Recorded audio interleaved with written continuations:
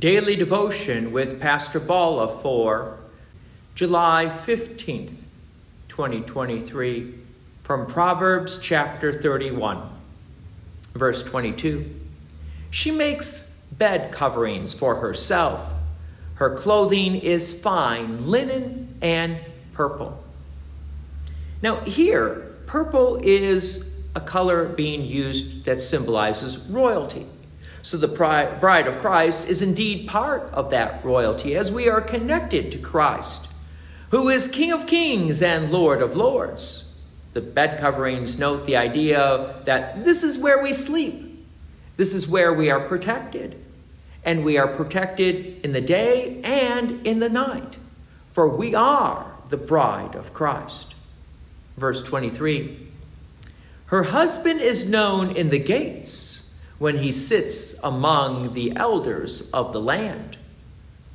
Again, let's understand these verses as being connected to the bride of Christ and our husband, who is Christ, who on the last day will be shown to all the land as King of Kings and Lord of Lords. And every knee will bow and every tongue will confess that, yes, Jesus is Lord. Verse 24, she makes linen garments and sells them. She delivers sashes to the merchant. Here, the focus is the bride of Christ makes things that can be worn, things that we can wear, especially things that come from God. Yes, God does provide for all our physical clothing, but in the back of my mind, I want you to consider the white robe of Christ's righteousness that we receive when we are baptized. Because when we are baptized into the body of Christ, this is how we become, you could say, the bride of Christ. And we continue to gather around God's word and sacraments. And the sacraments, of course, are the Lord's Supper and Holy Baptism, which is a beautiful reminder that, yes, we are clothed in Christ Jesus. Verse 25, strength and dignity are her clothing, and she laughs at the time to come.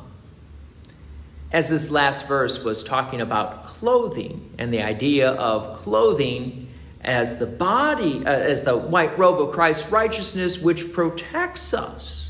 So it gives us a strength and a dignity that when the world really changes, we keep our focus upon Christ and know that we are protected by his holy word, no matter how the world around us changes today. And when we see the dramatic changes, we can laugh about it because we know that our place in heaven is 100% secured. All because of the person and work of our Lord and Savior, Jesus the Christ. Verse 26, she opens her mouth with wisdom, and the teaching of kindness is on her tongue. So yes, the church continues to proclaim God's holy word. It is a word of wisdom, as the book of Proverbs has been constantly reminding us, and the church needs to continue to teach this word and to be quick to speak about this word like it's on the tip of our tongue, so that many may hear this word of God and also receive the blessings that come from our Lord and Savior, Jesus the Christ. God's peace and many blessings be with you, and thank you for listening. And please take an opportunity to share this message with others. If you have enjoyed these daily devotions, please consider making a donation to Peace Lutheran Church, 24024 West Main Street, Plainfield, Illinois, 60544. Thank you again for listening.